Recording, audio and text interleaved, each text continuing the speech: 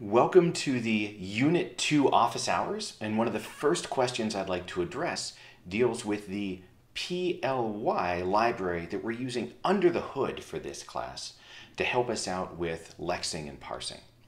In the lectures, we talked about how to write down a token definition. You define a function t underscore something like number, and then you'd write out the regular expression 0 through 9 plus. Then you might do a little work modifying the token value, maybe converting it from a string to an integer, and then eventually you return the token. And the basic question from students is, how does that work? What's going on? So after you write down a number of these token definitions, there's a library behind the scenes, part of the grading scripts that we're using, but also available for you to download if you'd like to try it out on your own, that gathers up all of your token definitions.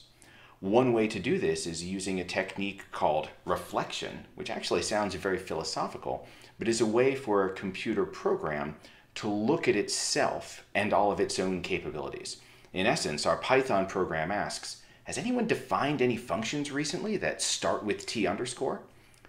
If so, the next thing we have to do is get that regular expression out of them. And it turns out that Python functions allow you to write documentation or a brief explanation at the beginning of any function. And this is sometimes a good software engineering practice. Our Python parsing library and our Python lexing library reuse this power. We're writing down this regular expression and the library is treating it as if it were documentation. We use that to get access to the regular expressions you've written down. So, step one, you write down a bunch of these token definitions, and then we look using reflection, for example, to find all of them. Step two, we go through all of them and ask, do they have any strings at the beginning? Anything that looks like documentation? The answer is yes, but for us it's not documentation, it's a regular expression specification. The next thing to do is convert each of those regular expressions to a finite state machine. Now I hinted at this in class. Didn't give a full formal proof on how to do it, but it turns out that every one of the regular expressions, plus, star, disjunction, concatenation, can be written out in a finite state machine. For every regular expression, there's at least one, and in fact, typically infinitely many, finite state machines that accept exactly the same language. So we'll just apply that conversion in the background. But if you have a bunch of different token definitions, one for number, one for string, one for some keywords in your language like if, then, or else, we're going to end up with a bunch of different finite state machines. So now we have to combine them all together.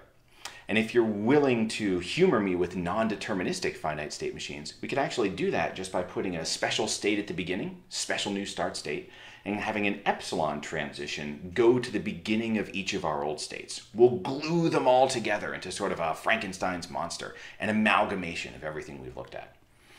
We're almost done, except that it's not enough for a lexer to know this string is a token. We have to know which one it is. So a real-life lexer will have one more bit of information that we didn't talk about in class. A state isn't just an accepting state.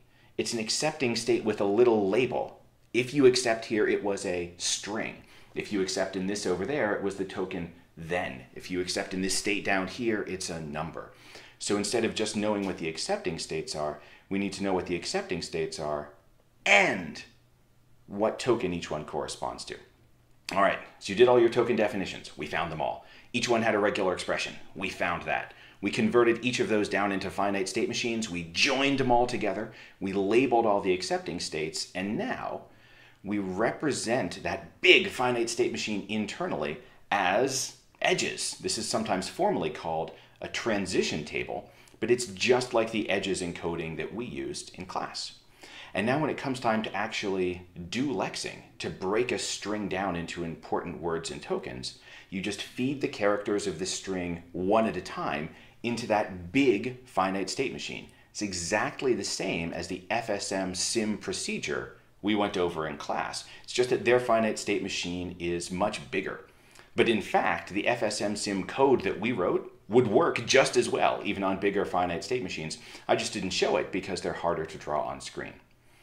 So under the hood, this library is basically just doing a bunch of grungy details, chores, busy work in the background. We did exercises with one or two regular expression definitions, the library gathers them all up together in one place. So you're already familiar with all of the key concepts in making a lexical analysis library. The library just does a lot of the busy work for you.